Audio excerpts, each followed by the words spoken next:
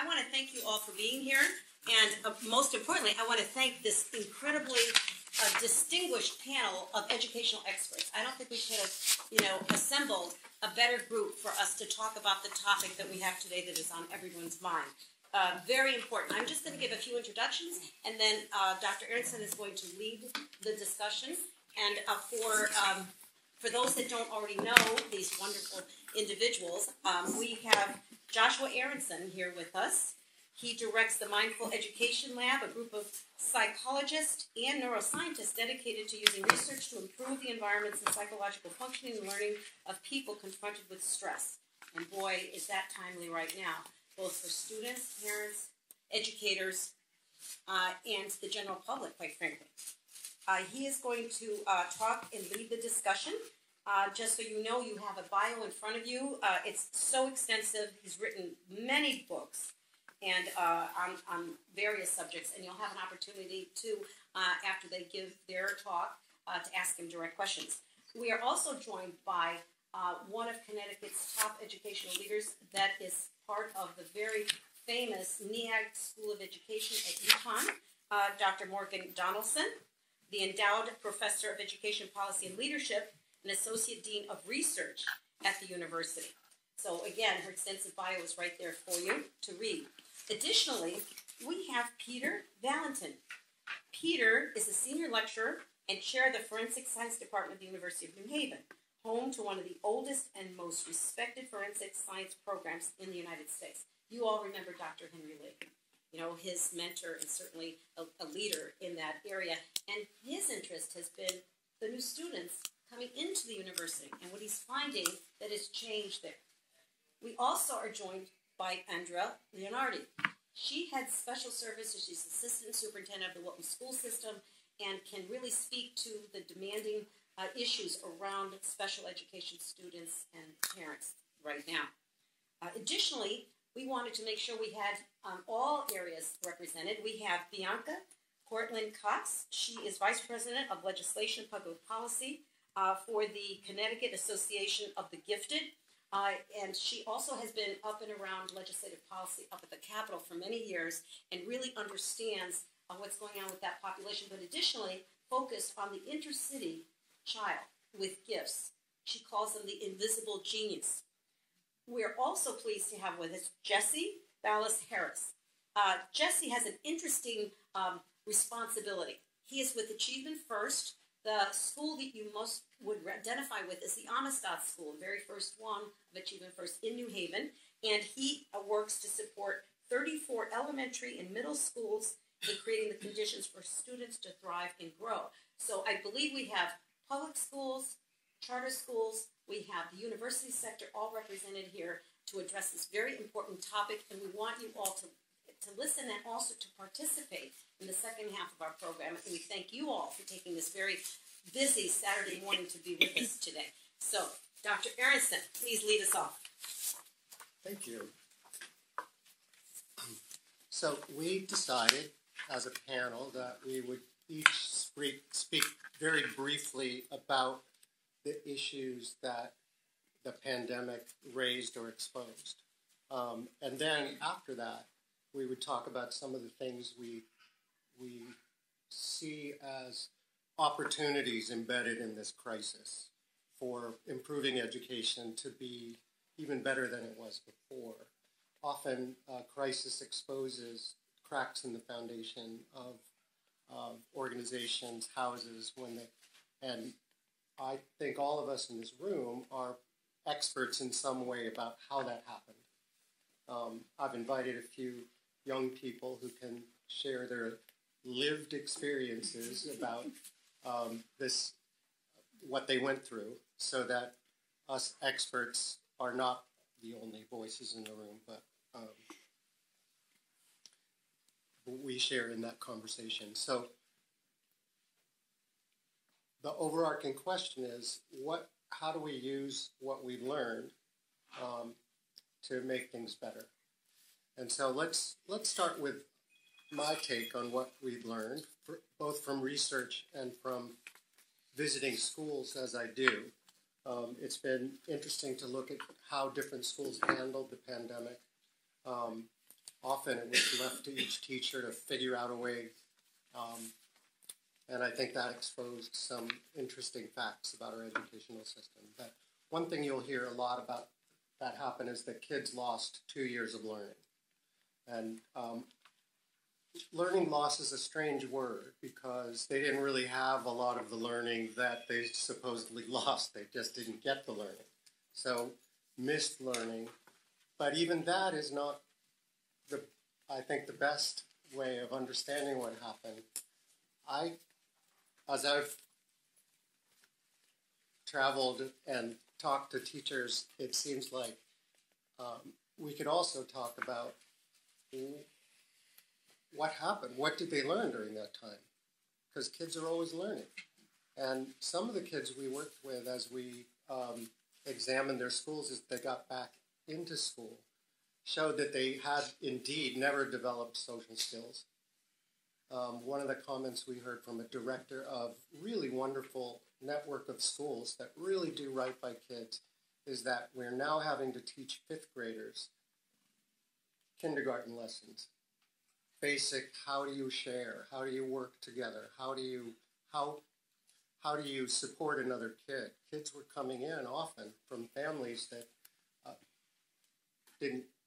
weren't such the world's greatest parents, and then were showing up to school with deficits in how to basically sit still, get along, and do school. So at the same time, some kids learned how to teach themselves during this time. And so there's all kinds of lessons to be derived from this. I think the way I think about the pandemic is having exacerbated a lot of ongoing problems. So teachers were already quitting and leaving the field for lack of respect, lack of money, and the kinds of arguments that were dividing families and schools. Things like critical race theory. School shootings were getting teachers understandably depressed. So there was already a spike in mental health problems in this society. There's a magazine from Wilton and Westport, and the cover was just the big word anxiety on it. And it talked about how 1 in 4 kids suffers from clinical levels of depression in our community. That was in 2018 before the pandemic. Those rates may have doubled. At NYU, where I teach, I observed in the last year that casually that I thought 40% of my students should be in therapy rather than college. And from a parent's perspective, that's an expensive prospect to pay that money to have a kid stumbling their way through college. And I watch 40% of my students unable to do the things we're asking them to do at the college level. So we need to, but even before the pandemic, that was the case. Even before the pandemic. So we've been losing learning and we've been having mental health problems for a long time now. And the pandemic just sort of threw a big magnifying glass on that. So all of those things needed to be repaired before the pandemic. Now they really need to be repaired. And so I look forward to talking to all of us about what we might do to climb out of this. I will give you one hint. I've asked everybody to come up with one move. It's making schools the kind of place that everybody wants to be in. That's one hint. Which I love. Thank you. So I'm just going to talk about 5 big points that I think that the pandemic showed to us and the recovery has shown to us. The first, which Joshua referred to, is that the pandemic was, as we all know, tremendously challenging for students and educators. So the missed learning or lost learning or learning gaps of a year to 2 years lower than what they might be. We also know it was tremendously difficult for educators, and it seems like turnover is climbing back to where it was before pandemic, but vacancies are huge. So shortages in teachers are statewide. They're nationwide. 50% of all school districts, or all schools, reported at least one vacancy last February. So this is going to be a real issue moving forward, is just having the trained, capable, skilled teachers that we need our children to have working with them. A second point is that the pandemic was much more harmful educationally and more broadly to some students than others. So low-income students fared more poorly academically through the pandemic, as well as Black, Latino, and American Indian students, younger students as well. Younger students, their learning gaps were the largest coming out of the pandemic, followed by middle school, followed by high school. Also students with disabilities, which Andrea is probably going to take up. They also suffered disproportionately from the pandemic. And lastly, students who are lower scoring going into the pandemic, we see the largest gaps coming out of them. A third key point, which really concerns me, not just as an educator and as a researcher, but also as a parent and frankly as a taxpayer, is some of the estimates of what this learning loss or mislearning is going to cost us if we don't adequately address it. So a recent paper from the Wharton School suggested that our GDP in 2051 will be 1.4% lower than it would be otherwise if we don't adequately address these gaps. So this is a huge issue for all of us. The fourth point is that recovery does seem to be happening. So a recent report from over the summer looked at the recovery and found that, this is national data, 4th, 5th, and 6th graders as of last spring were closing some of those gaps. They had closed about 25% of the gap over the course of last year. The sort of kind of negative side of that story is some students are not closing the gap as readily. So last spring, 7th and 8th graders didn't show any progress on the gap, as well as Black, Latino, American Indian students. Their closure of the gap was not as great, as well as low-income students. So it's something to really, really pay attention to, and something that we all need to be concerned about. So kind of bottom line, there's much, much more to be done. The federal government has invested about $200 billion in addressing the pandemic in schools and accelerating learning, but by some estimates, it will require $500 billion.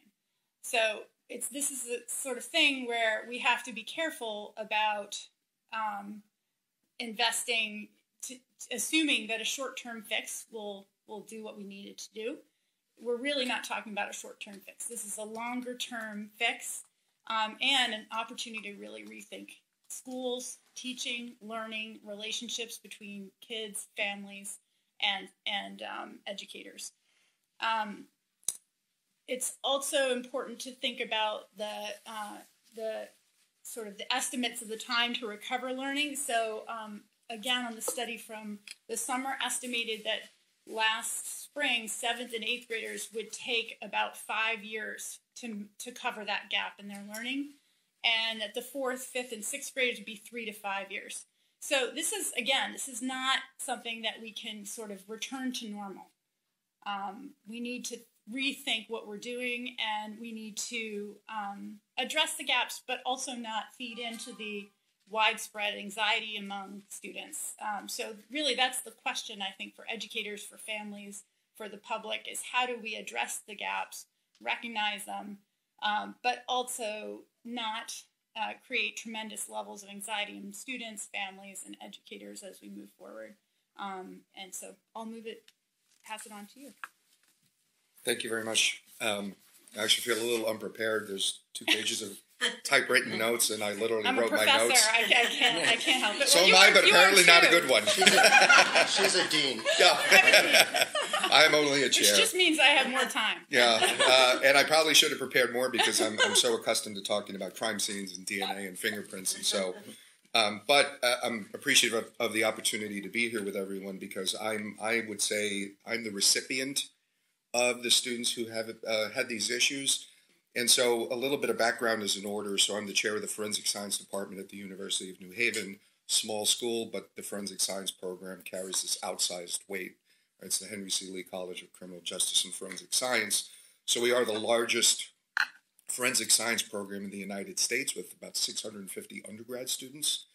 And so we are obviously a very rigorous STEM-focused program. And so it stands to reason that if there is a change or if there is a loss of learning in high school students, who is going to see it most soon or the soonest? It would be my colleagues and I. And so certainly that's what we've seen. The loss of learning over the last 2 years has essentially created, and frankly, the reason why I didn't need these notes is because I've been making these arguments for the last year and a half.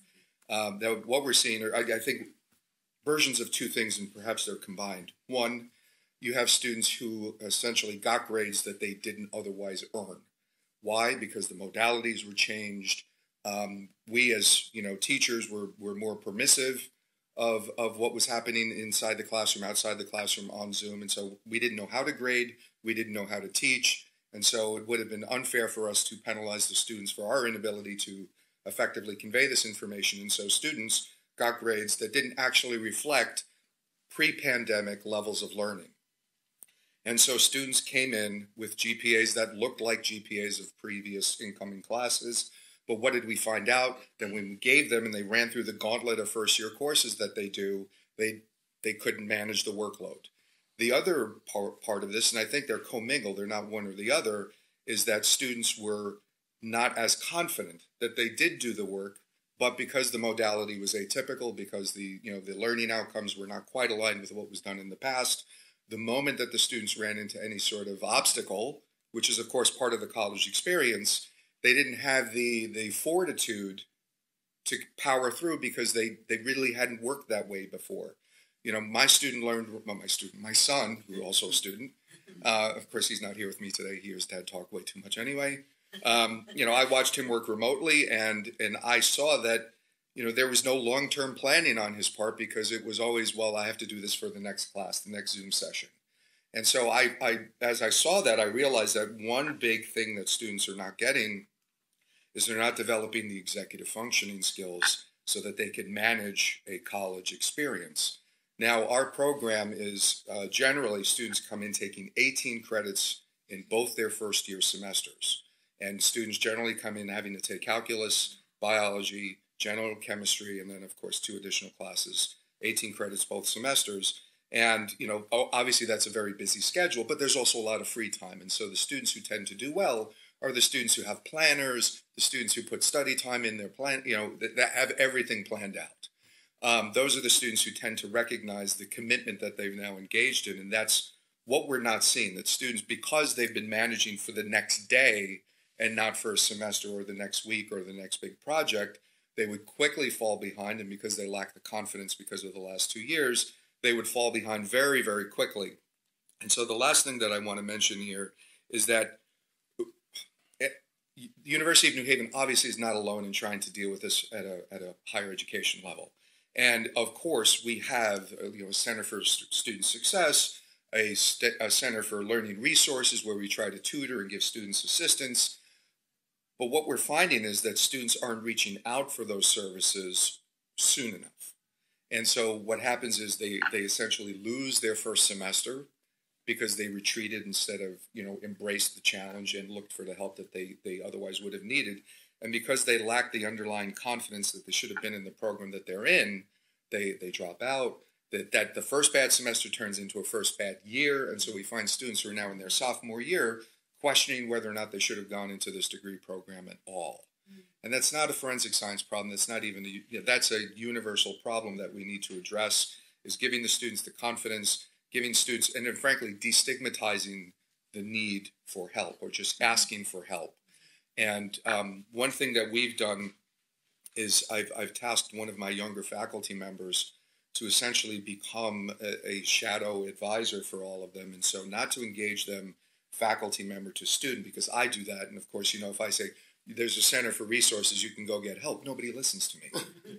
But if they are continually interacting with a younger faculty member who doesn't have that, classroom experience with them necessarily, and just continually points out all the things that we have available to them, our hope is that we get students to reach out to us as faculty members sooner so that they can salvage that first semester. Because even if somebody changes their mind in sophomore year and they realize that this major isn't for them, they're already damaged from that first year of not doing well and having their, and just doubting whether or not they're prepared for college or they're in the right field. And that's what I'm really trying to avoid. We know students change majors. That's not what I'm trying to prevent, but I'm trying to get students to realize that, the struggle is universal. Everybody has it. And, reaching out for help is actually part of the maturation process that we're hoping to foster in students. So I'm looking forward to the conversation today. Good morning, everyone. Agreeing with everyone who's come before me, seeing issues, boots on the ground, we're seeing issues of students with executive functioning issues who are having trouble coming back with the stamina necessary to get through a school day in the way a school day is structured. During the pandemic, the schedule was a little more fluid when they were at home and on Zoom and in and out of the day. They could snack when they wanted. They could wear their pajamas to school. All of those things. So we're seeing some students, not all, but some students having difficulty getting back into the rhythm of a school day with the level of stamina necessary to have that kind of energy throughout a 6.5 hour or 7 hour school day. So it's almost as if, not unlike some of us on the adult side, we stopped exercising a little bit when all of our gyms closed. Getting back to the exercise wasn't the same. You weren't at the same level. You had to take a step back and get back to that same level of fitness that you were probably prior to the pandemic. It's a similar kind of metaphor with children. They're getting back to that level of academic, intellectual, executive functioning fitness that they were pre-pandemic. So we see our kindergarten teachers are rolling back to teaching preschool-oriented things. Our elementary teachers, if you have a third grader, you're actually teaching some of the social and emotional content of first and second grade in order to do that. And so that's happening every day. Executive functioning skills, I think we all lost a little bit of executive functioning skill, truly, adults and students alike, because we didn't have to utilize those skills while we were all home, right? And so we're all getting back into how do we plan our day and plan in effectively all the things we have to get done to get that done in a day. And students are the same. So we're rolling back to teach those executive functioning skills at ages we previously didn't need to do that. Kids would come in with those skills. And that's including high school students who are very bright and very capable and very engaged in the learning process, preparing for the college arms race, which we can talk about differently. But they have to roll back and think about note-taking differently. They have to think about studying differently than they did during the pandemic. And for some of our students, our current junior class or even senior class, they haven't had a normal year of high school. They've never experienced it. So their senior year is their first normal, if you can say the word normal, year of high school. That's a challenge, right? And then they're about to head into college. Mm-hmm. So I think college professors will need to do some of the similar things that we're all doing, is rolling back a little bit and remembering that the students have not had those experiences, not necessarily in the content, but in the way they have to manage their day in order to be successful and to have the kind of stamina necessary. The other piece that I'm seeing significantly is a lack of what I would call distress tolerance. We're all a little less able to tolerate distress, whether it's I'm not doing well in this class and I need to, kind of pull myself up by the bootstraps and put in some more energy and effort, or whether it's I'm having a not so great interaction with my friend and I need to manage that and think about that. We're having trouble at that first point of distress and kids are falling apart. And that's, I think, lending itself to some of the anxiety and depression and that what I would call languishing. You know, I don't have the spark, the energy, the sparkle to get through some of this stuff anymore. It seems flat. And so we're seeing a lot of kids coming to school with a little bit of a flatter affect. I wouldn't term them as kind of clinically depressed. They're not, it's not that.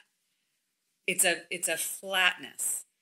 They're having trouble finding the joy in learning, finding the joy in sports, finding the joy in things that previously were joyful. Getting back to them is not as joyful for some kids. And that's lending itself to school. It's lending itself to family life. And it's lending itself to kind of community life. So we have some work to do with all of our students to help them find the joy in learning, to find the joy in struggling with a problem, getting a little distressed by it, but jumping back in to try it again, failing and standing back up. Those are some of the things that will take some time to heal and some time to, you know, grow and develop so that our young people can feel like they have a sense of agency in moving their life forward. And so, you know, I'll leave it at that because there's plenty more to talk about, but I think it's an important piece. Good morning. I represent the Connecticut Association for the Gifted, and we advocate for high potential, high ability, high achieving, and gifted kids. And I would like to explain that some of our constituents also come from the field of dyslexia, or they are on autism spectrum, because these kids, many of these kids, also have gifted characteristics and are able to perform beyond the general level of achievement in one or two domains, sometimes more. We call these children twice exceptional, and this is kind of a only a few years old characteristic that makes its way into the schools, and in some schools there are already special programs for those kids. But first of all, I would like to thank Tony, because we've been collaborating for many years. Senator Boucher was, yes, Tony, you're very modest, but I have to say, we collaborated on many initiatives, legislative initiatives, and were successful. And I grew to appreciate Tony's great respect for education and her understanding that if we want to bring our country's potential up and keep our competitiveness in the world, we have to have schools that deliver to the needs of every child, from special ed through general population to those who are most able. And I would agree with my, so thank you, Tony, first of all. I would agree with my predecessors on their assessment of what the difficulties are and what the learning losses were during the COVID years, because we hear from our parents, from teachers, and also as I look at the preliminary results of the Connecticut Department of Education's statistics, it looks like children at different ages lost a lot of learning, and the gifted are in the same bandwidth. Except that I have a comment here, because the children who are within those bandwidths are those who are identified gifted or high achievers children. What we are losing from all these statistics, the ones that Morgan mentioned and Josh, are children who are not seen. As Tony said, I called them the invisible genius.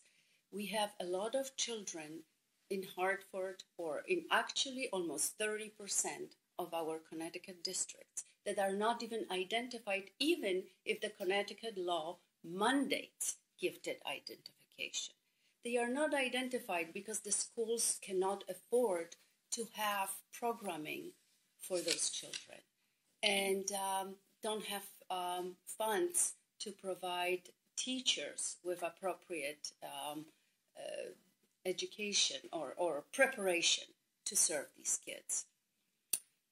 So we believe that those kids are suffering incredible learning loss, maybe beyond those 2 years, because they have been really neglected.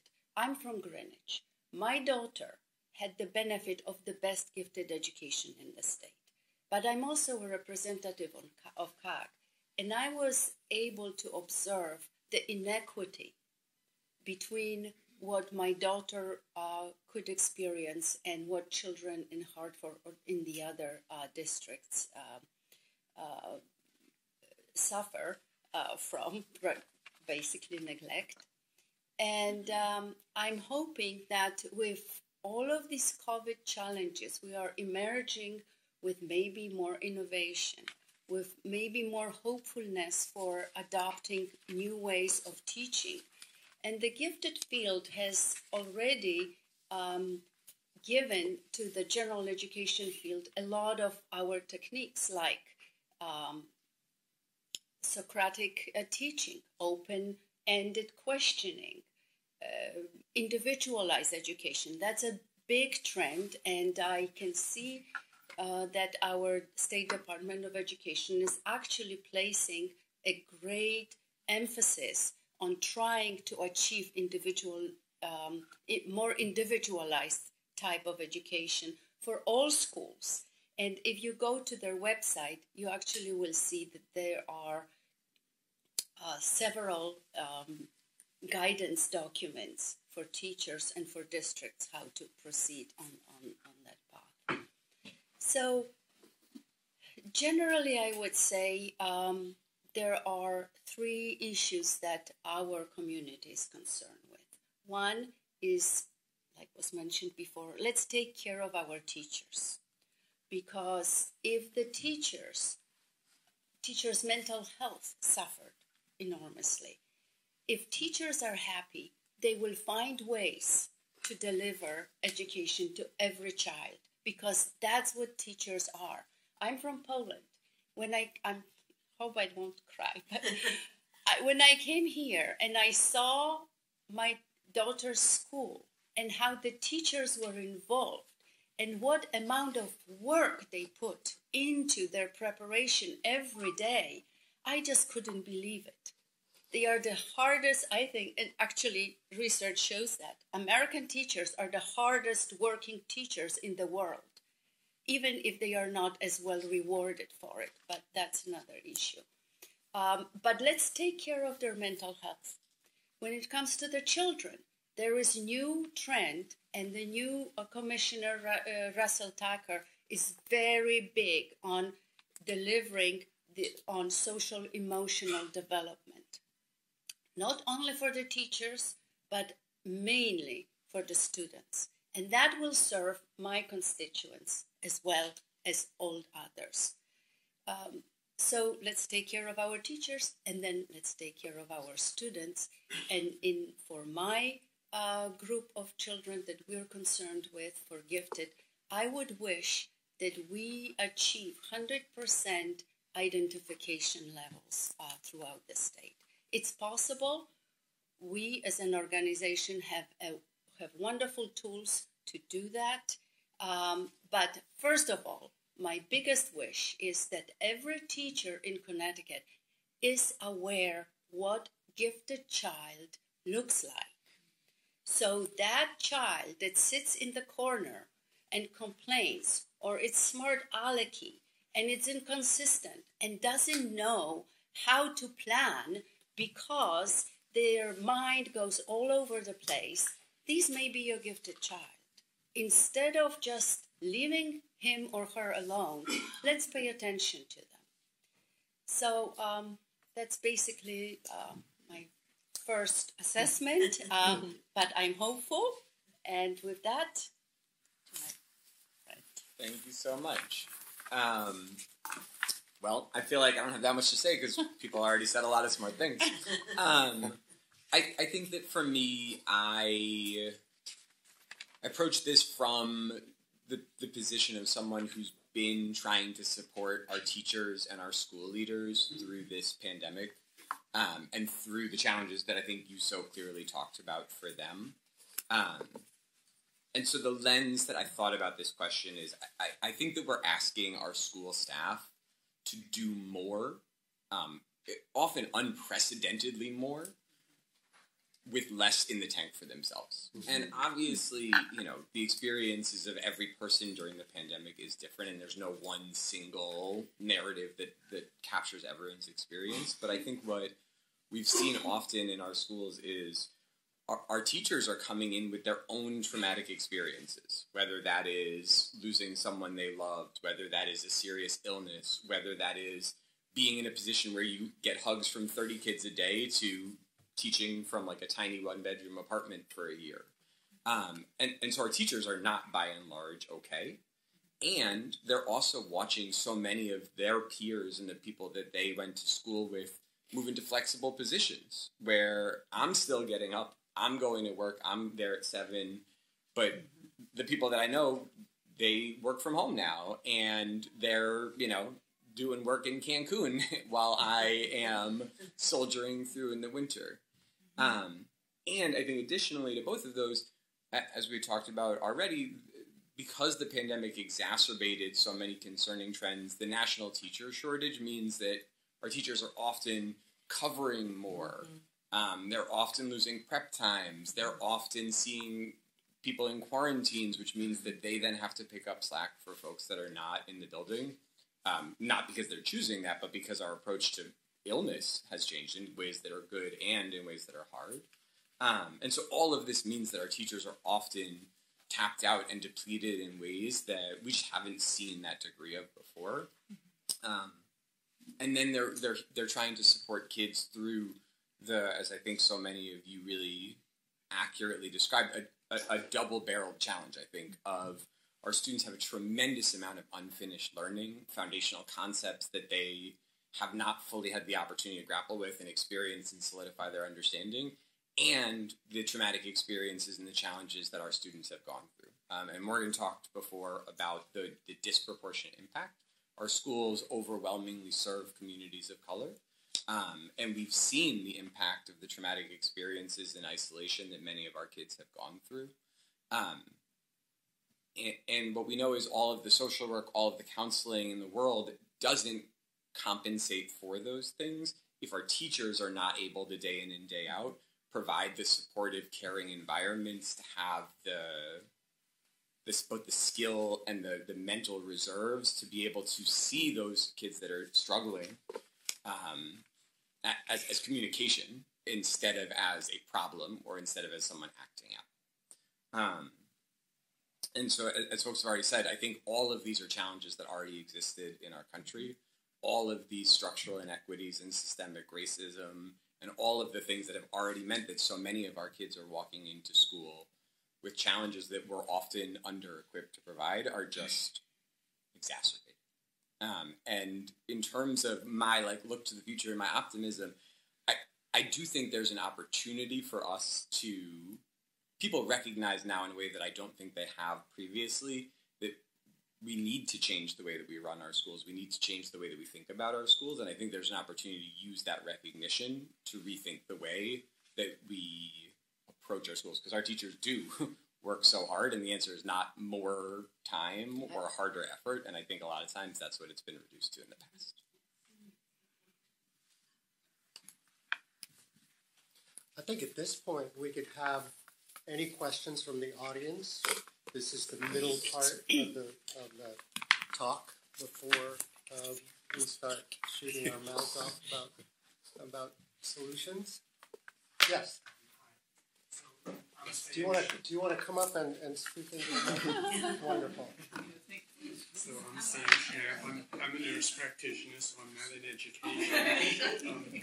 And my question is that we had all these kids at home, but the parents were also at home. A lot of them were not going into the office. So we had these two allies, in some families, two allies that could join forces with the teachers to keep structure in the days of the children.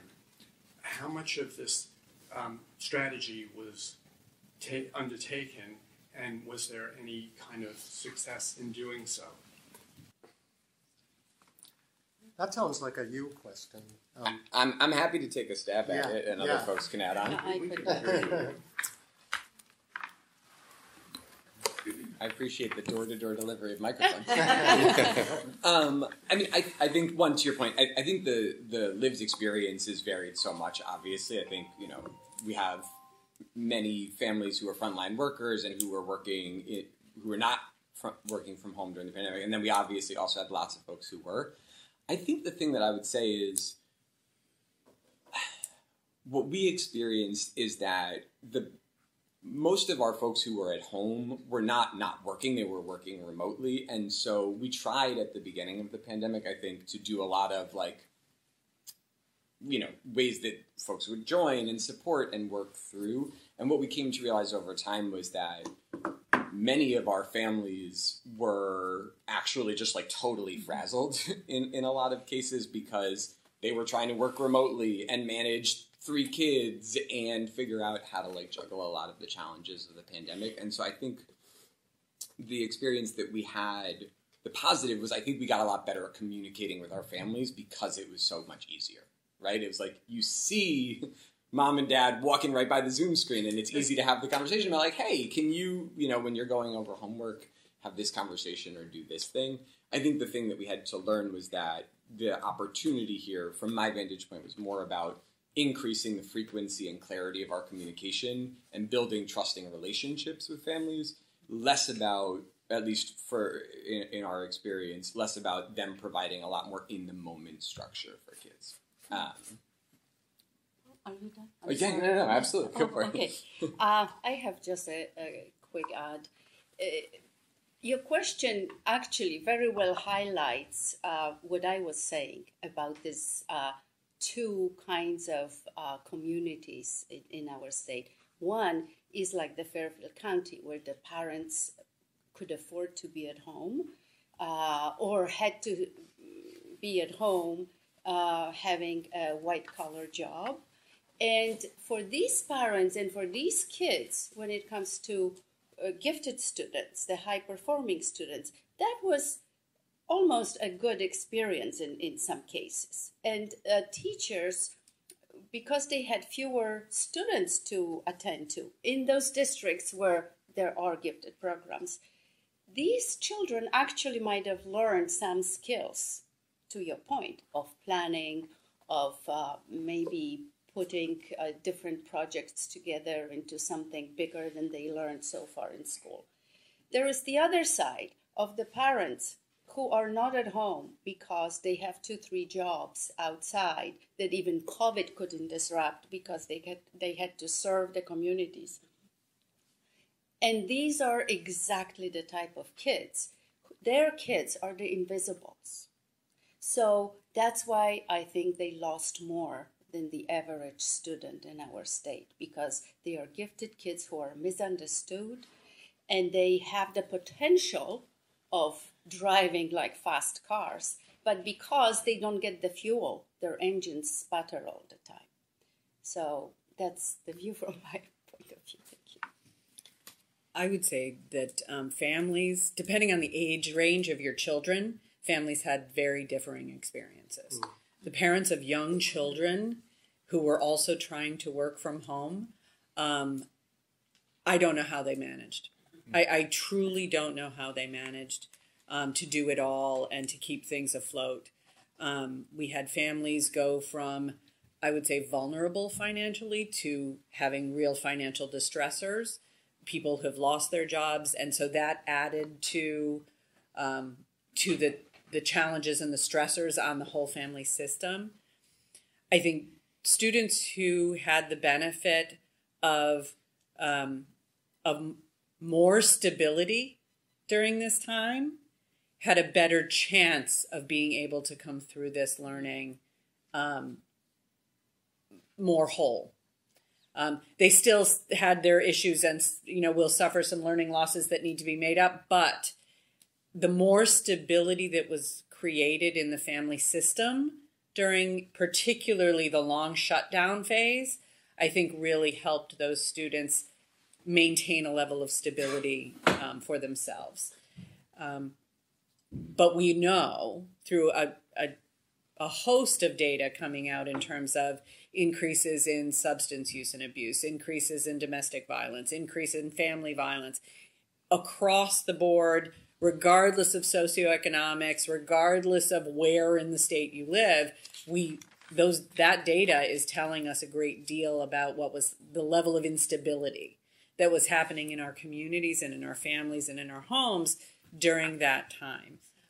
So I don't think we can underestimate the level of stress and trauma that adults went through.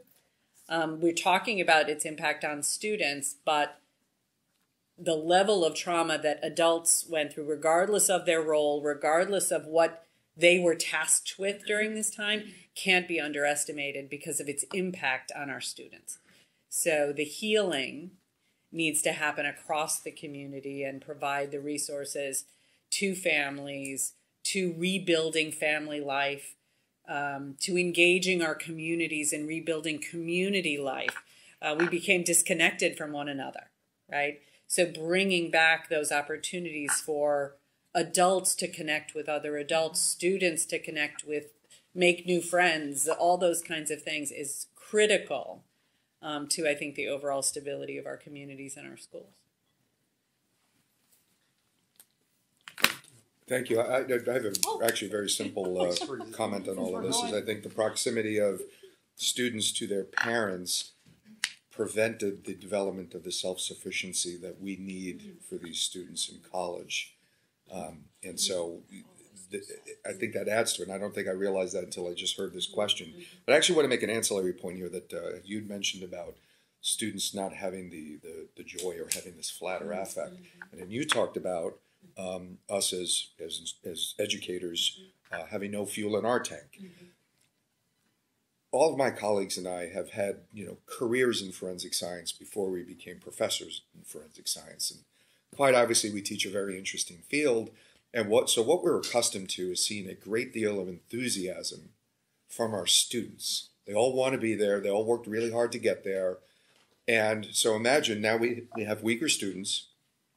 We also have students with a flatter affect. And because our tank is low, right, and any of us will tell you as educators, we derive a great deal of personal satisfaction from seeing our students engaged with our content. So our students aren't engaged with our content. So now, and we're already at a deficit ourselves. And so you see that there's a cycle here that is started. And my colleagues are burned out. They're teaching more courses than they should have. They're teaching in, alternate delivery methods. And so I don't know which needs to happen first. Do we need to become more engaged as educators for our students to sort of reemerge, or do we need them to reemerge so that we can get reengaged? I'm not sure what the answer is to that, but clearly both need to happen soon. This is great. There's so much to jump off of here. Really, really great conversation. So I just want to just bring a couple points out. And one is that if we just look at student performance or student achievement, 75% of it comes from non-school factors. So the families, the neighborhoods, the communities, they are contributing 75% of anything that shows up on a test. And 25% is coming from the school. So in the question about the family's capacity to help out, in some ways during the pandemic, we asked parents and families to take on even more than 75%. And the truth is some families do not have access to the culture of schooling the way that it operates in U.S. schools. So you think about day laborers who are coming from Guatemala with a 4th grade education, and now you're asking them to participate. And I know wasn't behind your question, but those are the students, those are the families that some of our teachers are working with. So this is, I think, what contributed to the widening gaps over the course of the pandemic. Some families were very well equipped to help out. They had the white collar jobs. Our family, I am an educator. I'm college educated myself. I know my expertise is in schooling and education, and I was actually pinpointing, okay, here's my 7th grader, here's what she's missing from the curriculum. I'm going to go on Amazon, I'm going to buy that pre-algebra book or whatever it was so that she can get what she needs. And so guess what? Surprise, surprise. She did fine. She moved forward. She's doing great in high school. But a lot of kids, probably most kids, didn't have that kind of parent there to help them, didn't have those resources, didn't have that access. And then also the point about executive functioning. I really like your point, Andrea, about that adults lost some executive functioning through the pandemic to actually really help support and really fully provide that structure for our kids. Parents need to have that executive functioning skill too, right? And parents need to be aware of what's coming down the pike for their students, their kids, and be able to support them. So I just think that while there were certainly great success stories and families that were able to handle this really well, it was absolutely not equitable across the board. And we just have to keep that in mind as we're thinking about moving forward. If I could just speak about one group of parents that don't get a lot, the parents of children with the most significant disabilities. Yeah. I think are parents who put the effort and the expertise necessary to address many of those needs. I think was something that I saw and we engaged with, trying to help those families make it through this time, and it was extraordinarily challenging. And many of our families did an extraordinary job, but those families are exhausted now. Yeah. And so supporting them now is doubly critical. So I think I may have you asked a question, Peter, about where we should start with the teachers or the students, and I would like to argue that we should start with the teachers because it's a lot like when you're on an airplane and you're traveling with a kid. They tell you make sure your mask is on first. Mm-hmm. You put your oxygen mask so you can handle the emergency.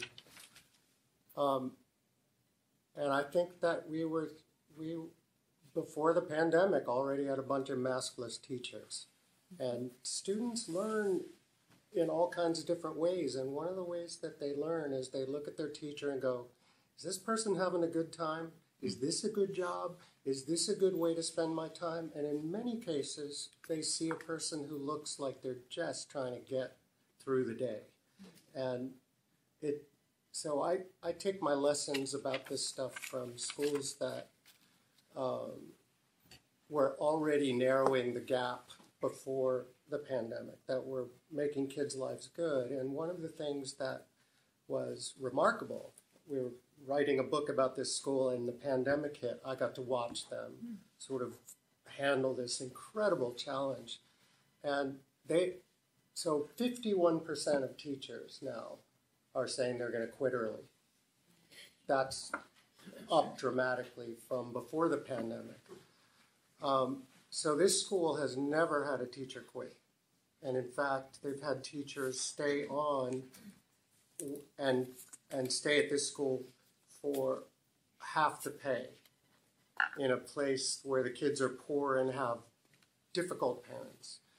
And so I get from this, I take from this, to your point, that we have a school system that punishes you for having parents that don't play this game or can't play the game. For example, if you're gifted and you go to a school that doesn't recognize your gifts, it leaves it to the parents to go get a neuropsychologist to test the kid.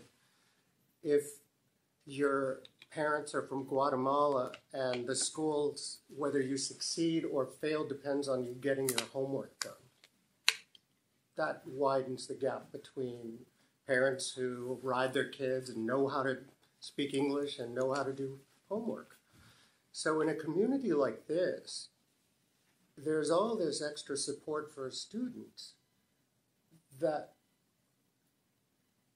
reinforces a system that punishes you for not having parents that are going to make a job out of getting you through school. And I think we need to rethink that model of schooling deeply.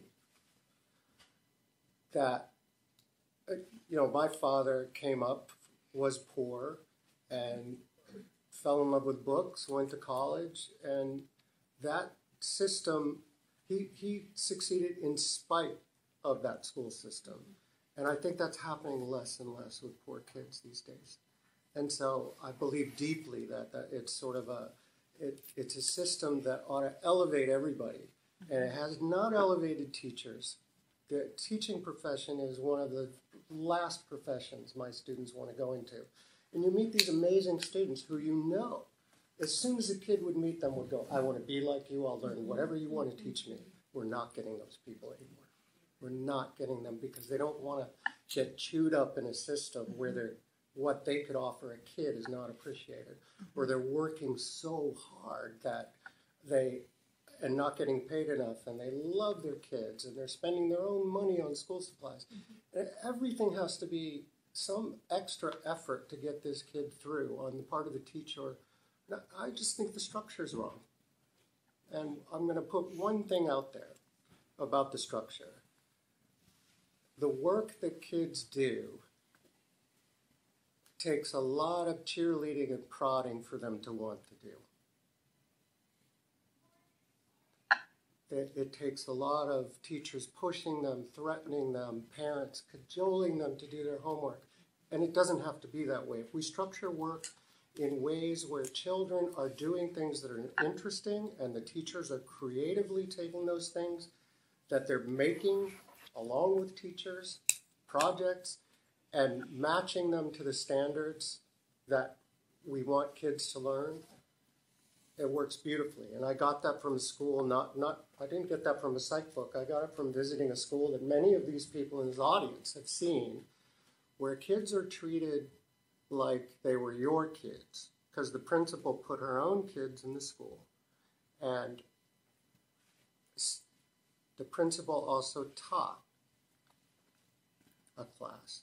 So it's a school based on empathy. I have my own kids in here. I know what it's like to be a teacher. And from that, a model of schooling where kids want to learn, 100% of the kids are engaged, they feel loved, supported, and the teachers, although exhausted from the pandemic, not one of them considered quitting. So I think I fear that we're going to just go back to the same way that we did it before, now trying to solve a bigger problem with the same methods and just say, more school, longer school days, more instruction. And it doesn't take the nature of the child or learning into account. Thank you. I've bloviated far enough. There is a question. Oh, do you want? Yeah, go ahead. Yeah. Can I talk here? Do you want to come up? Sure. Yay.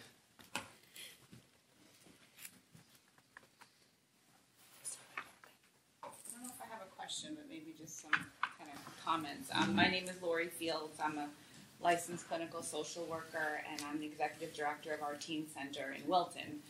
I have been researching human behavior and specifically what keeps us or prevents us from reaching meaningful goals in our life.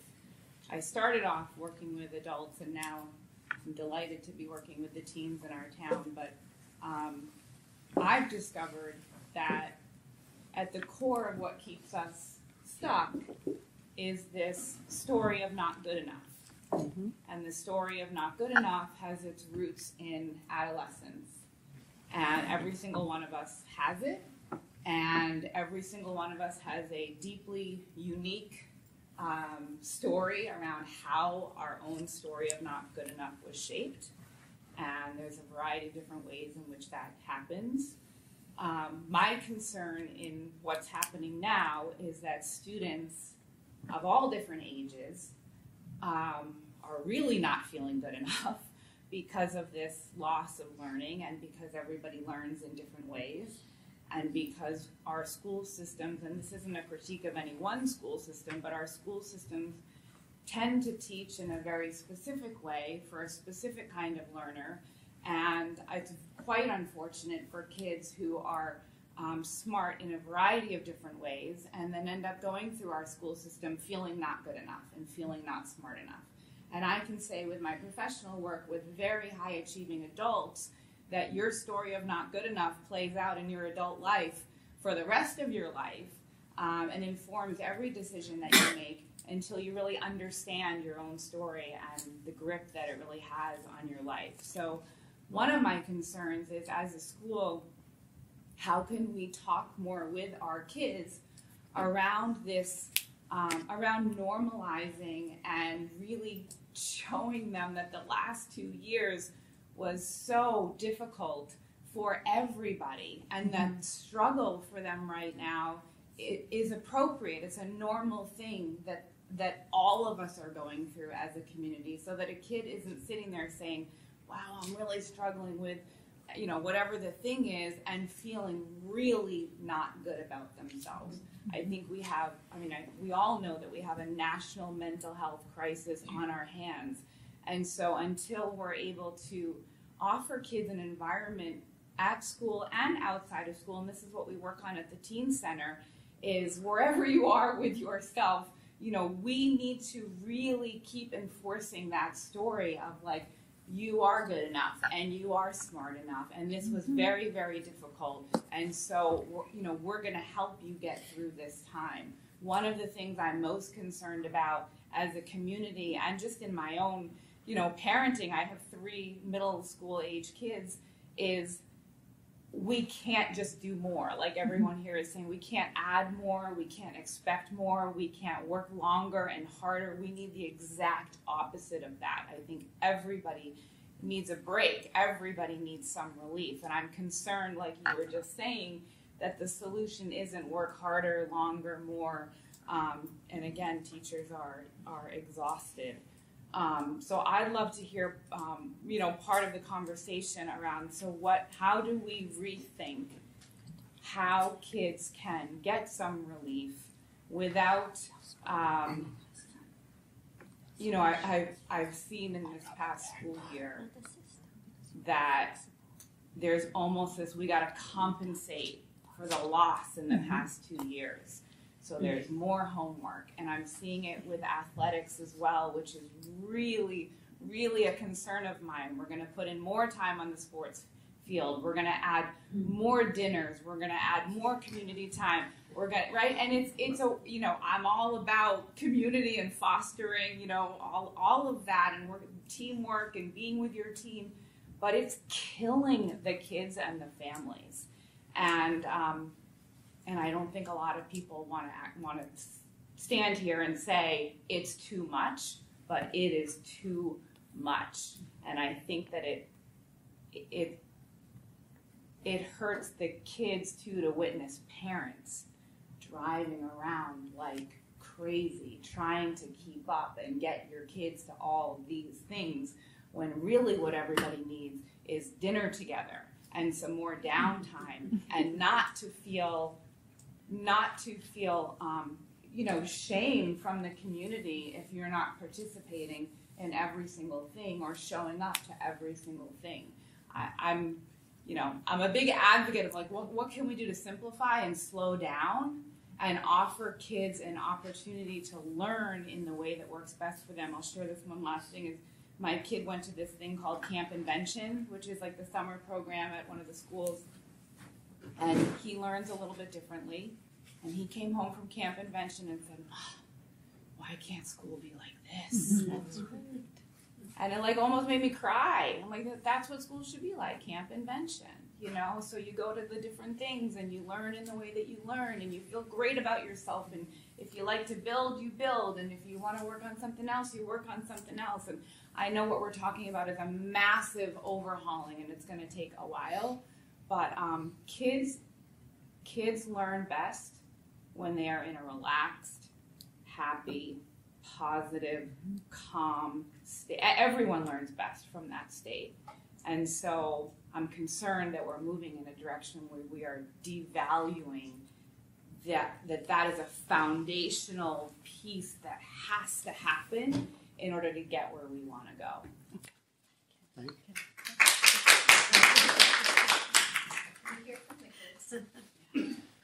Yeah, could we hear from some Absolutely. kids? Yeah. Young people. Sorry about the kids. I'm a senior in Staples High School, right in this town. So I was kind of interested about this idea of resilience that you all were talking about. Mm-hmm. So when I was in middle school, I was part of the wonderful gifted program that we have here. And it was just like what you were talking about, where in this program, there were these opportunities for students to direct their own learning and to really follow what they were interested in. And it was sort of like the teacher there was only teaching to a small group. It was about 11 students. And we would choose what projects we wanted to pursue, what we wanted to discover for ourselves. And she was sort of like this guide for us, where she wasn't necessarily the expert. She wasn't lecturing us and the one necessarily giving us information, but rather the person who was guiding our efforts to discover for ourselves. And I always thought, like, in a similar way, that it's not just like students that are identified as gifted that would respond well to this. You know, I think that most students at the school would benefit greatly. And for myself, I think it was big for me in developing confidence and resilience. Because from a young age, when you have this experience of guiding yourself and discovering for yourself what's important in your learning, you know, when I got to high school, that became a great asset for me. Because it wasn't the first time that I was experiencing, like, you know, needing to do a project on my own and discovering what to do. But then I'm also, I'm sort of wondering, amid this like need for standardization, you know, with college processes and people needing to test well, and then this push for classes like AP classes where it's not, you know, your own learning. It's about demonstrating excellence in everything. How do we kind of balance this, you know, pursuing learning for yourself and being resilient with wanting to demonstrate on a nationwide standardized process that you're doing well? Good question.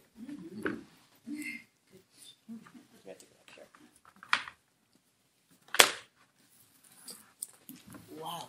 Thank you so much. I wanted to say all of this, but there was no time. There was nothing better than hearing a student say that. I was going to offer 3 solutions, and they all went to what you just addressed. Children have an opportunity today to use what gifted education has been preaching for decades, which is, and that would also answer your question, how do you perform while doing work that's your interest? What the gifted pedagogy is about focusing on students' strengths. And that can be done, actually, is what Josh just said. There are all of these requirements on teachers. And if we keep piling these requirements on teachers, they will break, especially under all of these mental problems they are facing today. And some will get the support and some won't. So if we get to know our students, all of our students, just exactly what you said, it's gifted pedagogy for all students. And that's the same for special education as it is for gifted and the general population. Let's find out, let's make sure that teachers know their students' strengths. I would like to see something like a brief one-page IPA where the teacher and student and the parent will sit at the beginning of a school year and will take a little note. what is the child interested in? Why? Is it consistent? What does the parent see? What does the child say? What does the teacher say? Because you can be interested, but you may not be committed.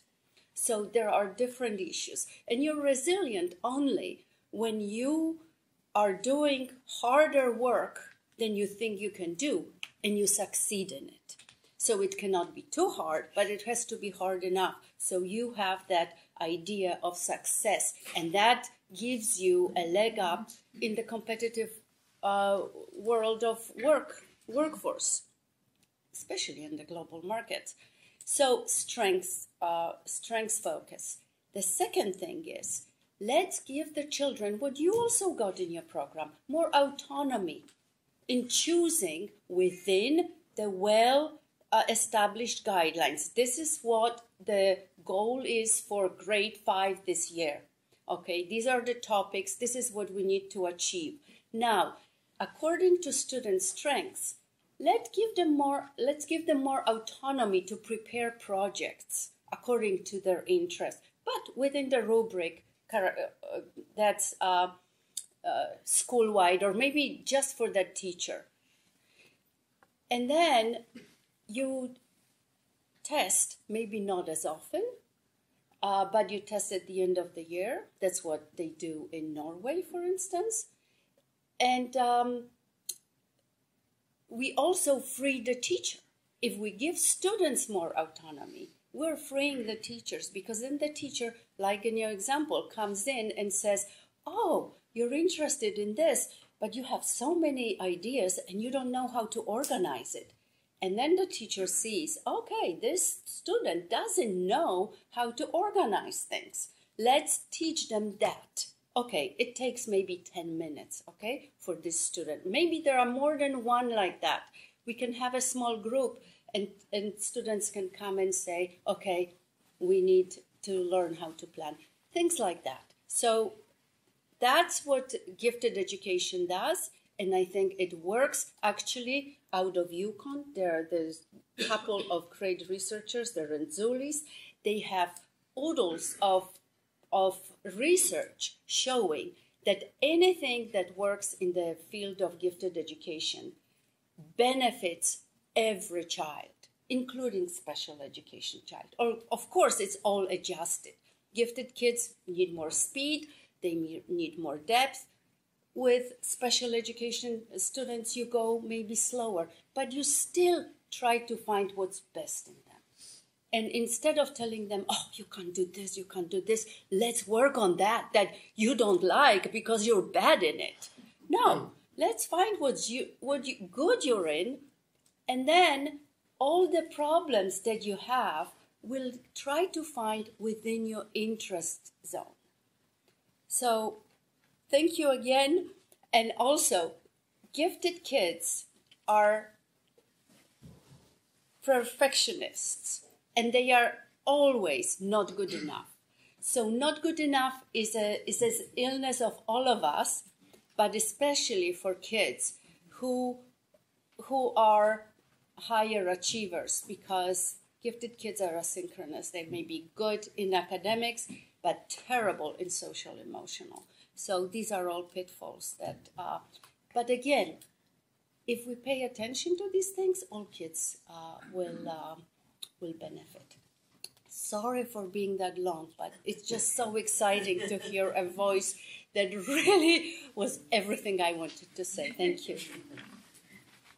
If I can just add I don't know even what I want to call this, but all this is great. I went to a gifted high school and I did poorly in it for a while because I was that kid who sat in the back of class and never, made jokes and learned everything, but really couldn't handle an environment where I was surrounded by people who actually had that and good study habits.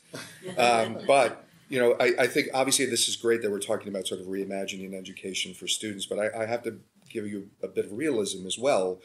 That as I'm listening to all of this, there's a great deal of constraint in what I can do to modify what I teach. Mm-hmm. We have a 126 credit degree program that is accredited.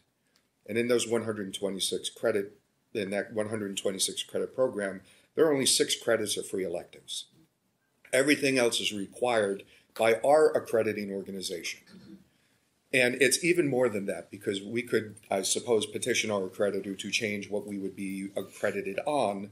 But for the students who go through our program and wind up working in laboratories, the laboratories accreditors will quite literally go to the college transcripts to see whether or not the analysts have the underlying education to be doing what they should be doing, whether that's biochemistry, statistics, forensic chemistry, forensic biology. And so there are a lot of limits to how much freedom we have in sort of reimagining what we teach students. Now, all that being said, one thing that I'm trying this year to improve how students do is we have a class that's a 4-credit combination lecture and lab.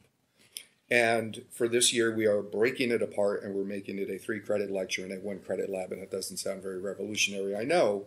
But if we choose the better lecturers, we choose the people who connect with students better in a lecture setting, we kind of give them a bit more of energy so that when they go into the more difficult lab piece of that, they have more interest in getting through the lab piece. And we've noticed that that particular class is pivotal in whether or not students continue with the major.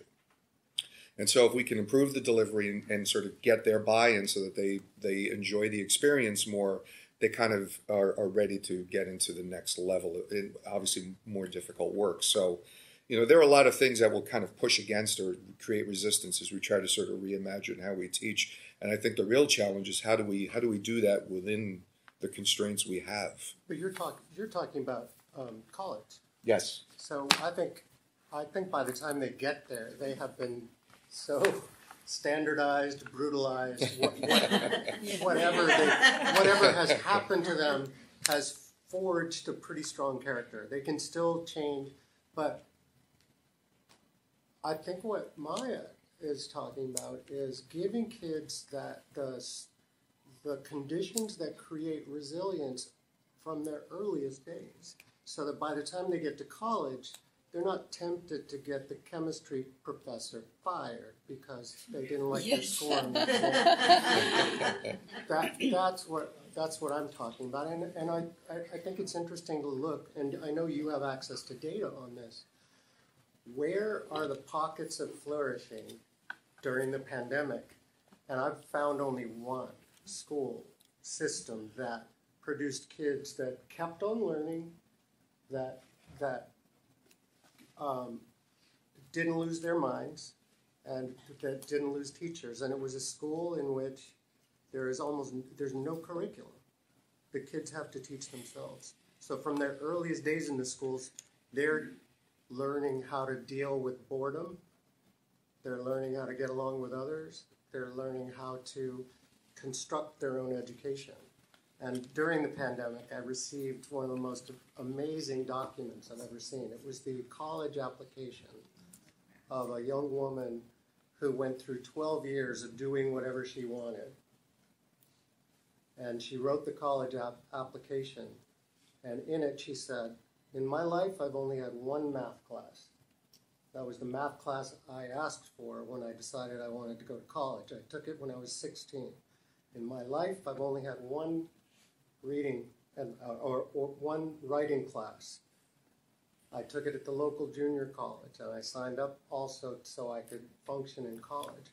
But I used to read books all the time, and she went through all the reasons why having no school at all, almost no school, left her in a great position to be a great student, and I was utterly convinced. And so was the college that gave her a $350,000 scholarship.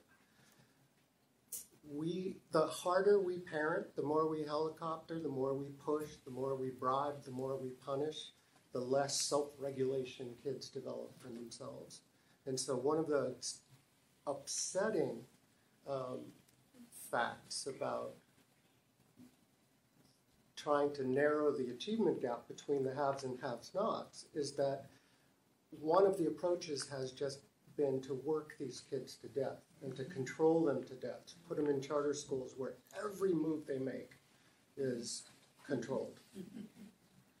And what the upsetting data is that even though these kids have beautiful test scores, beautiful handwriting, and good grades, they're highly likely to drop out of college in their first year. Because the more they grow up being controlled and regulated, the less they internalize an internal regulation system, which is what Maya is talking about. So they need autonomy not when they get to college, they need it from their earliest days. And they need to learn how to deal with freedom so that the first time they're free isn't when they're 18 and there's alcohol surrounding them and all of that stuff.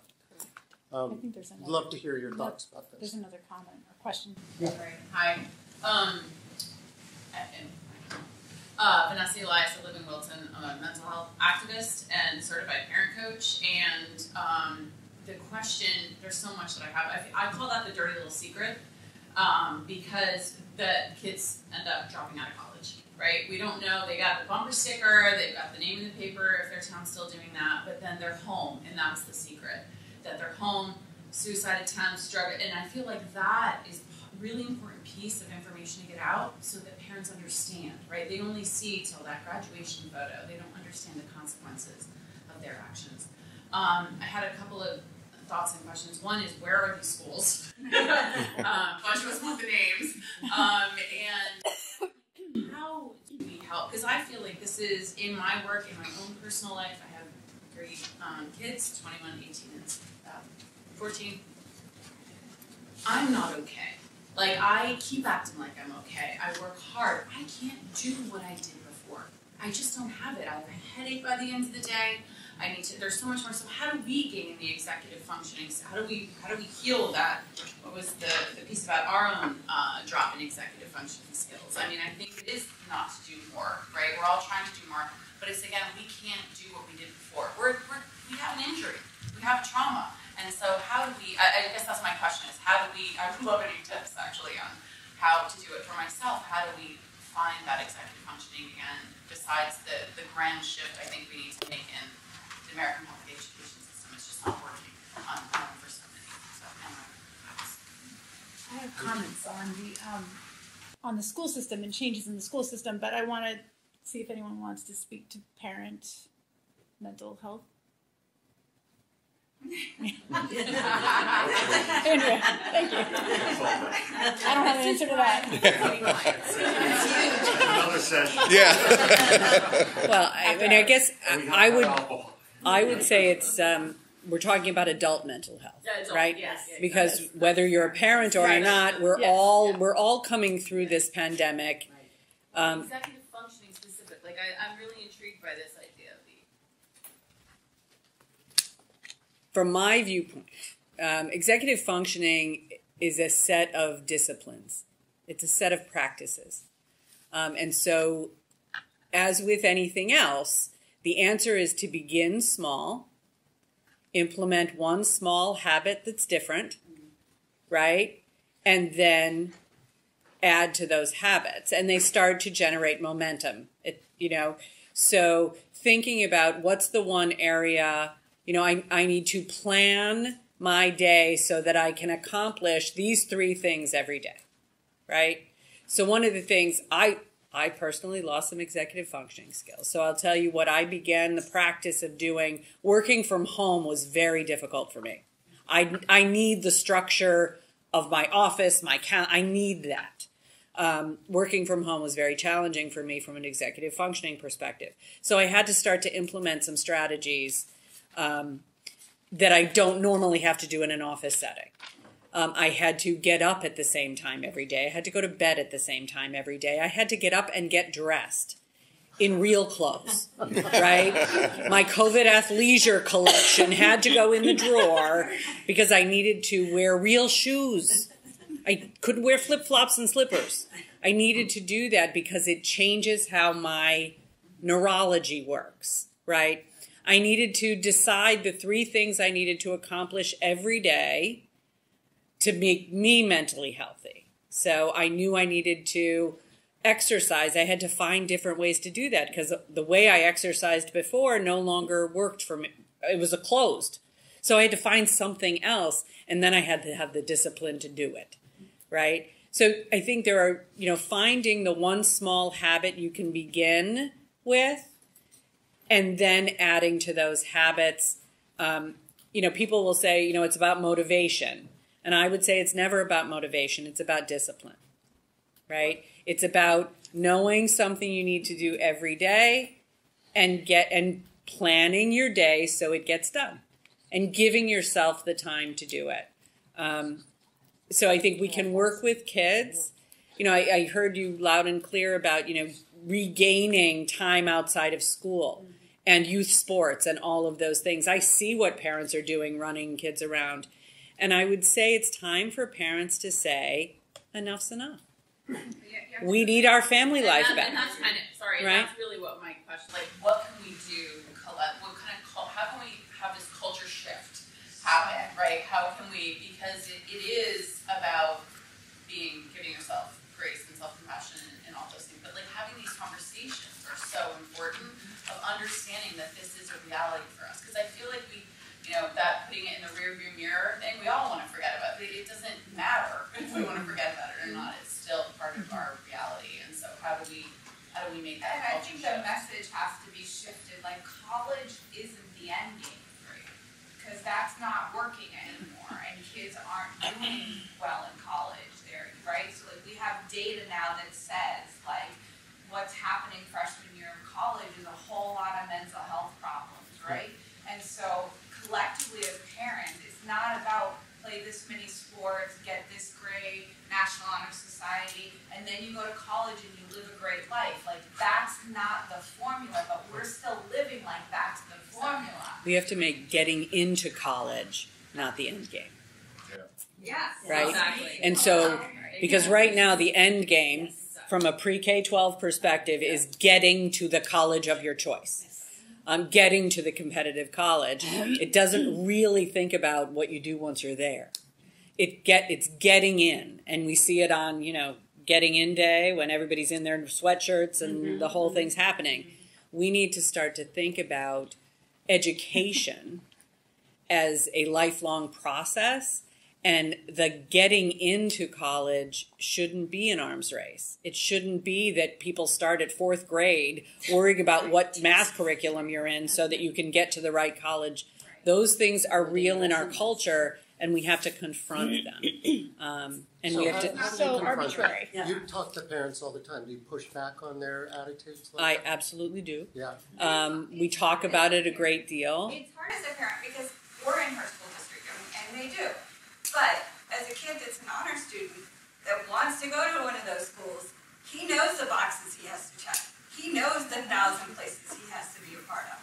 And we tell him as parents all the time, you don't have to do that. You don't have to do that. But that's the stress they put on themselves because that's what they're told to get them there. I'm an interviewer for one of those colleges. I have no idea what it takes. I've been interviewing for, I would say, 13 years. Never have any of my applicants gotten in. And they've all been amazing,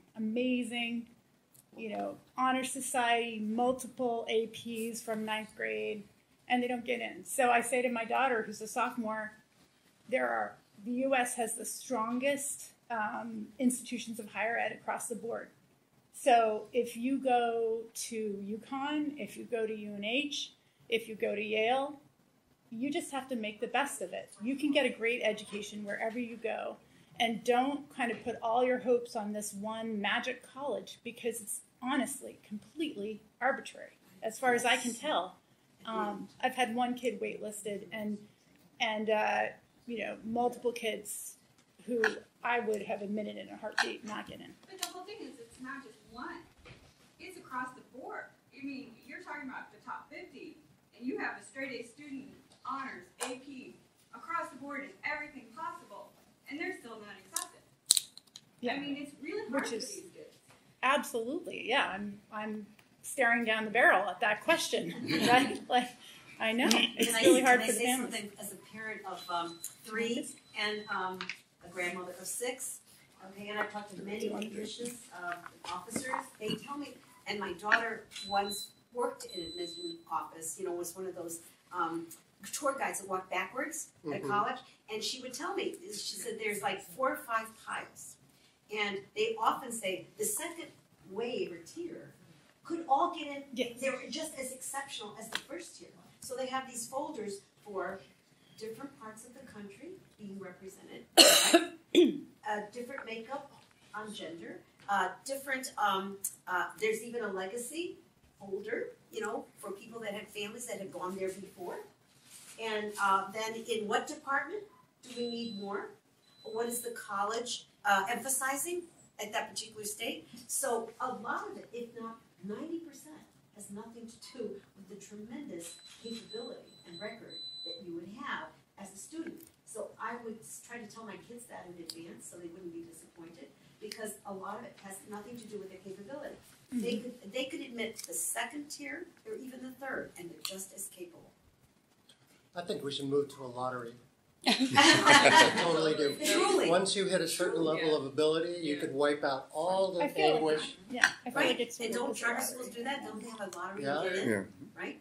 Somebody, we should advertise that, because I get letters from students later when they don't get in saying, "What is wrong with me?" I say, well, it's a lottery. So an interesting data point that I have when I look at retention, right? Because obviously I want to look at my students and what makes them stay, what causes them to leave, and grades are obviously an issue. But an interesting data point is how early do they apply? The earlier a student applies to a program, at least the last year aside, the more likely they are to persist in the program, regardless of what their grades are.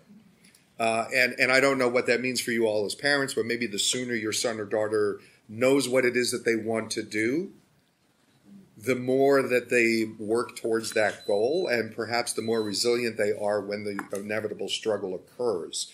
I only say that because that actually surprised me a little bit. I didn't pay much attention to when the applications came in, but it turns out that's a pretty big predictor. And when I say retention, we're talking 2 years out. So are they still in our program as sophomores going into junior year? And it turns out the earlier they apply, meaning I get people who are they've already toured our campus 2 or 3 times as juniors. That's the kind of early applicant that is somebody who, regardless of what their grades are, is going to stick in the program. We all lost executive function, so I finished my PhD during the pandemic. So I had to develop executive functions that I didn't know I was capable of. And so I've actually talked to the incoming students to kind of share with them personally how I struggled and the things that I did to try to cheat myself or, kind of outwit myself so that I could do a lot of work. Because if you put on your to-do list, write dissertation, I can guarantee you that will never get done. And so it turns out that I have learned about myself. What time of day am I able to focus the best? What temperature does my room need to be in order to get my best thinking? What, obviously, playlists can I, and so I have, but meanwhile, if you ask your children, they know a lot of these things about themselves. They know what time of day. There are other people who do work in the morning. I feel sorry for you, but you know who you are, right? And you know what? If you just get people to be introspective for a moment and get them to think about, well, what are those things about you that coax you into doing your best work? Well, then structure your environment to force that to occur so that you have these pockets of real flow state kind of work. And then the other piece, and this is the part that's really hard for people to grasp, is that let your mind wander. I know I'm good for about 20 or 30 minutes, and then I have to disengage and do something completely meaningless, but I know I only have a 5 or 10 minute window before I have to get back into work. And it allows me to sort of get that fidgetiness out and get back to work, and I am infinitely more productive when I have these waves of productivity. Yes. So all the things you just shared are the most beautiful, accurate description of how an individual allows themselves to be in their best state in order to be productive and happy and satisfied and all of that. And so how do we bring that into the school system so that children are taught in that way that you need to honor who you are, how you work best, and feel good about that process, even if it looks different from how another kid needs to do it. So here's what I did, and it's a great question. And so I spoke to all of our incoming students. We have, orientation sessions in the summer, and I shared a bit of that. But here's what I told them first. And I said, what do we all do when we're completely overwhelmed? Do we have more things on our to-do list than we have time to do? I said, do any of us really buckle down and do the work? And everybody sat there and nobody answered. I said, well, you know what I do? I play Fortnite.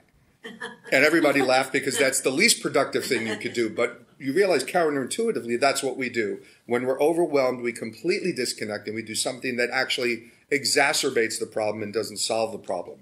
But the fact is, you've got to let that moment happen and do the thing that's unproductive so you can then re-engage. And so I think by humanizing it and telling my students, look, I'm struggling too. Here are the things that I did, and it wasn't a linear process, and it wasn't something I could do in a day. But I eventually deconstructed myself to understand, what do I need to do to create an environment where I can work? Now, for students in college, that obviously means, can you work in your bed, in your room, with a roommate nearby, or do you need to pack up and go to a library? Can you sit in a Starbucks with the ambient noise, or do you need AirPods with a particular playlist? I can tell you I listen to binaural beats when I really need to do the work. And the first song on that playlist already primes me mentally to start to do the work. And I think if we can start to teach people these other skills so that they can sort of hack themselves, because I think you said it, at some point what we have to teach people to do is to teach themselves. Because college is the end of the line. And in addition to that, you also have professors and teachers who are not effective. And so, yes, I'm learning. I have that class. It's on my schedule, but I'm not getting much out of the lecture experience, and so I need to supplement that myself. My concern is that what you're expressing is so important for teachers to be able to share with their students and offer their own experiences as a guide. But our teachers have so much to get through and so little time, and are working in a way that they're trying to compensate and do the best they can with what they have.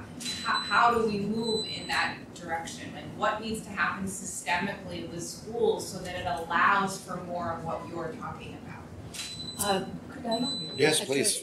Because I don't have the answer. I don't know if I have the answer, but it seems to me that this is one of the things that makes me feel optimistic about the future and what the current State Department of Education is doing, putting a lot of emphasis in social emotional learning. And starting in preschool, we are also putting this emphasis on kids who are getting ready for school. So what does that mean? That social emotional learning is a set of, actually they are learning a set of skills that let them, little children, they will know about themselves. They will know whether they can study in bed. They can know whether cold temperature is better for them or warm temperature. They will know that when the teacher is angry, it's not at them. They will know how to protect themselves from some of their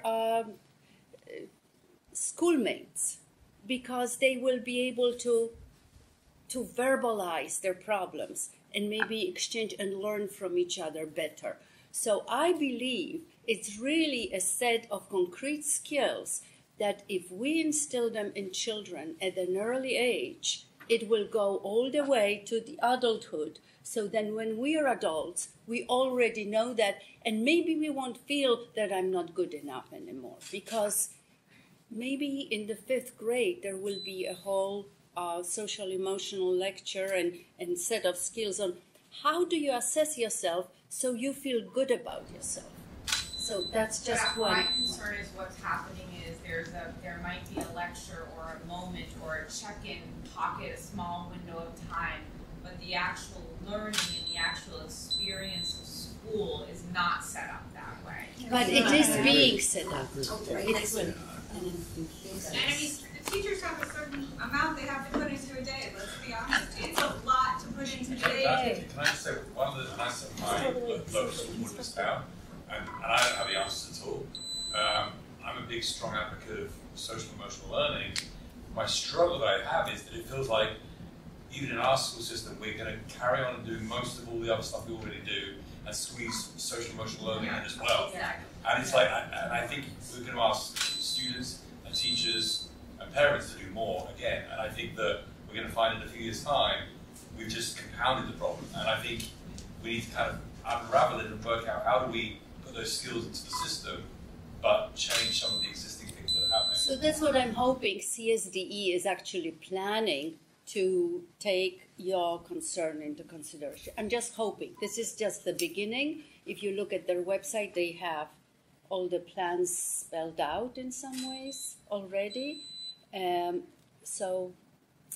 But I think that's to connect with the teachers who. Yes, obviously it is. Asked, and I know, but they're being asked to do more and more and more. And the concern that I have about social emotional learning is not the idea of it, but it's going to be more descriptive things for the teachers to add to their existing. But that's what I'm saying. It's been planned within the system. So let's hope.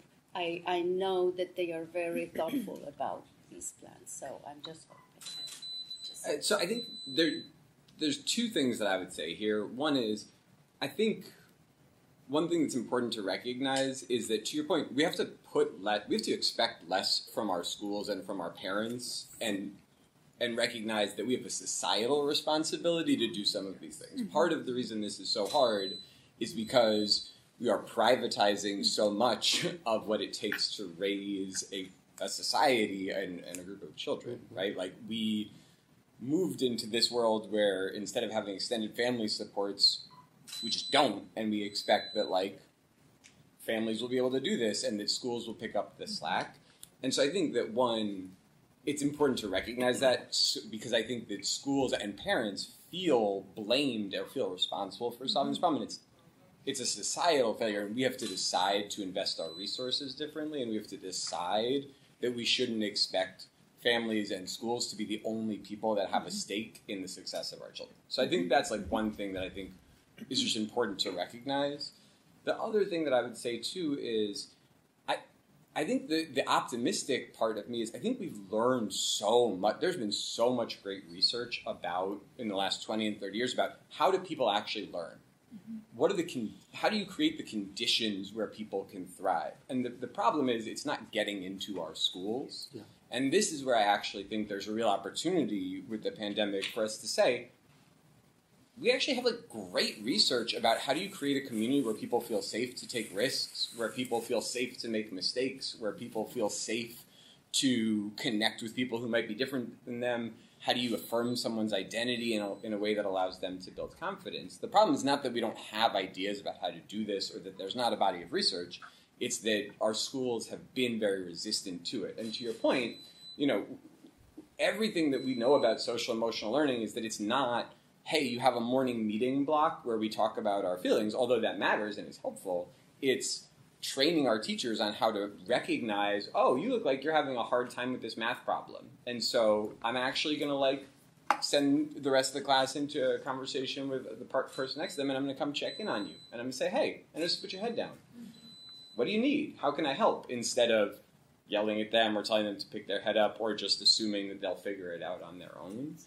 And so I do think, there are ways to do more with less if we make a commitment to saying, like, let's take this huge body of really good, thoughtful research and figure out how do we apply it in schools.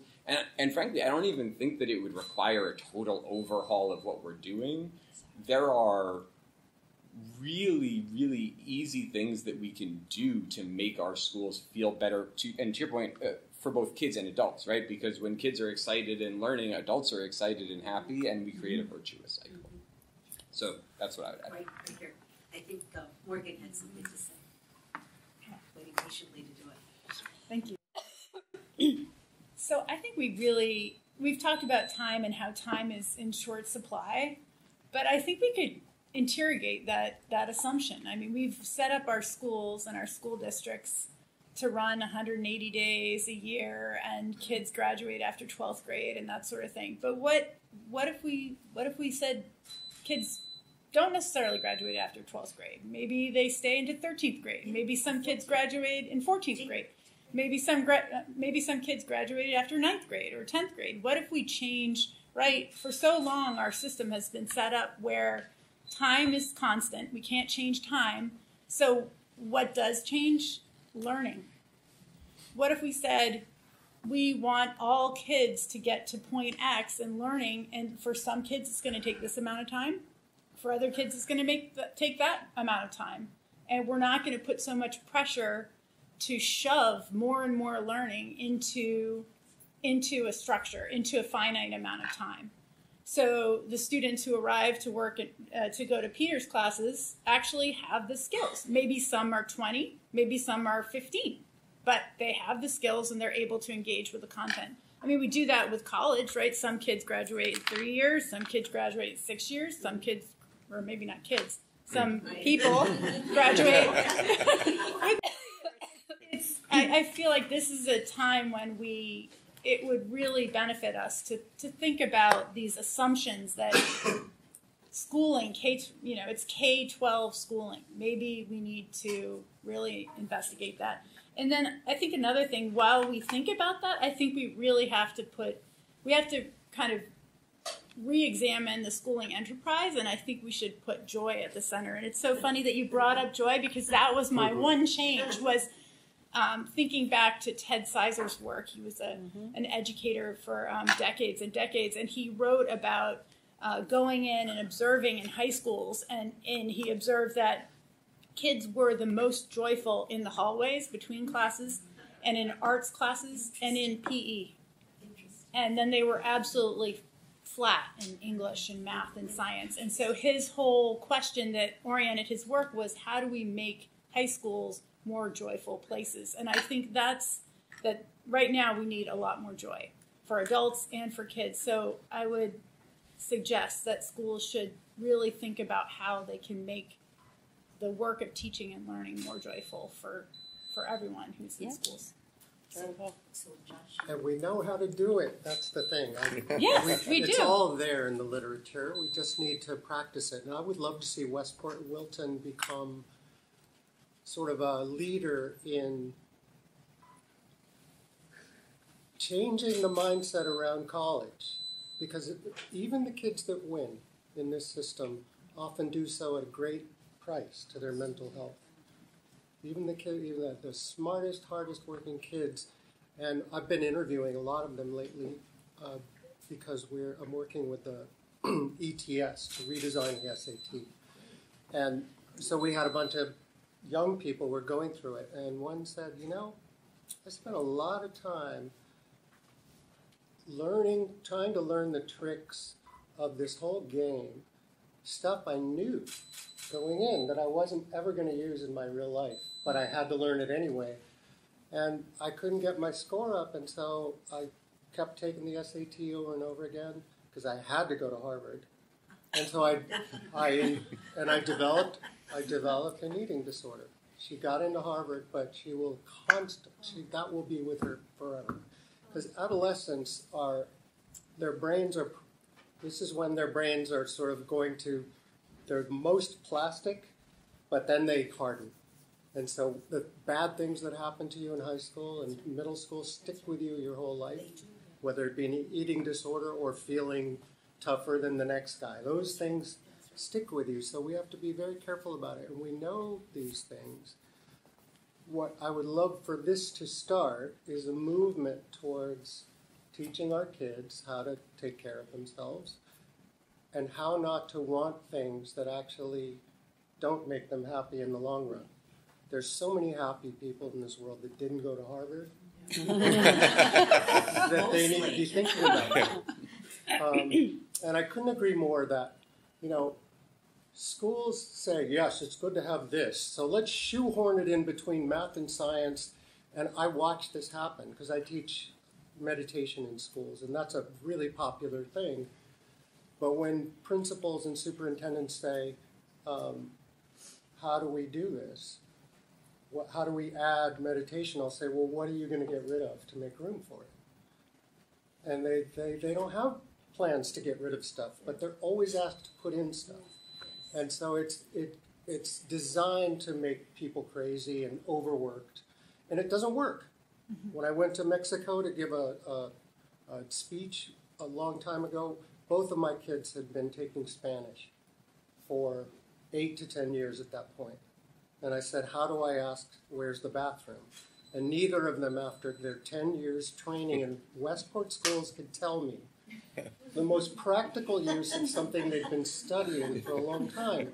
And that is, our learning is so two-dimensional As soon as you go to Mexico, you'll learn it really quick because it's a problem you care about. So I want to leave you with my thing is let's give kids, let's not go easy on them, but let's give problems that they actually want to solve.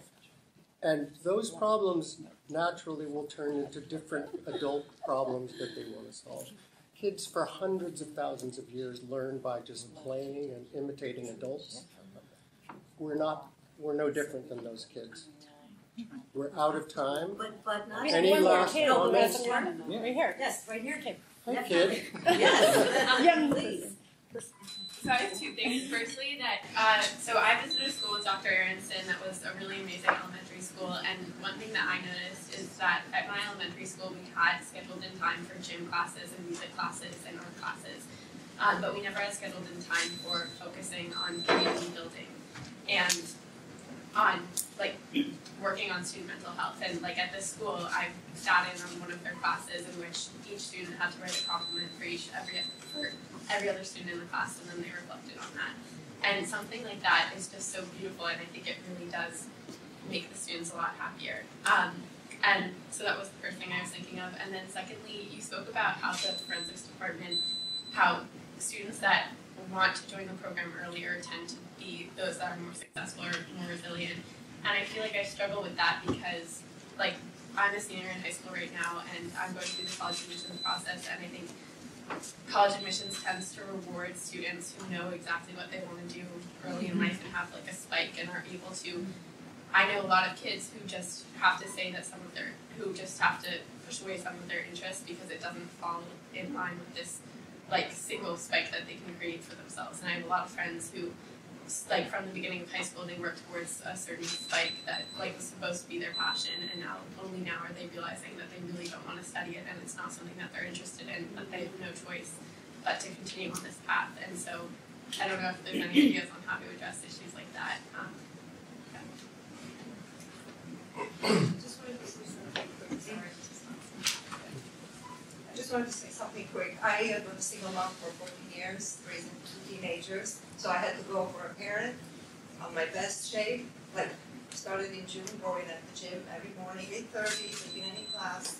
But I want to say that it started with going back to elementary school. I grew up in communism where we had organized exercises every morning before school started. And I was like, okay, I'll do this. And that brought me back to my childhood when I was happy. And I started working out. And I was like, why are they not putting on their programs every day some kind of physical exercise? And I love that he mentioned meditation. And for me, it's okay, I'm letting you be who you are. And, depending on then going in high school and teenagers with being with the social media or labeling kids for certain things, I had to experience something like that. It was tough, but I'm through it. I'm moving forward. And I like that everything was discussed here. It's very, how can I say, touching, because I grew up in communism when I was not free to speak what I wanted, and I came to this country and I was like, where is this going? And education is important. I did go to school as soon as I came here, and then with 2 children, completed my degree. So I know the education and I try my best. But thank you for getting this, and I'm glad I was part of it.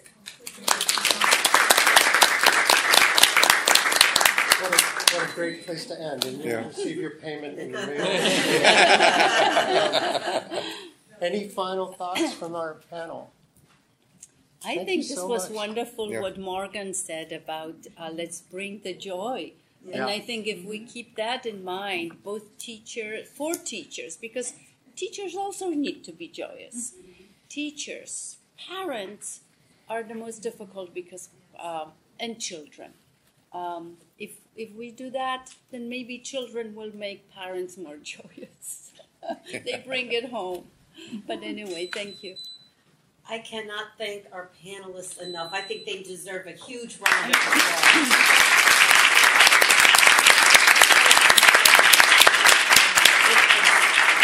We have had joy this morning to convene such incredible talent.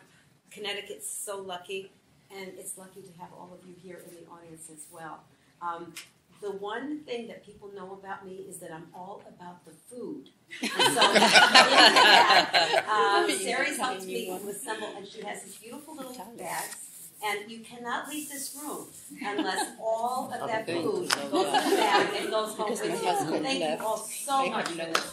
There you go. You correct us. Way to go.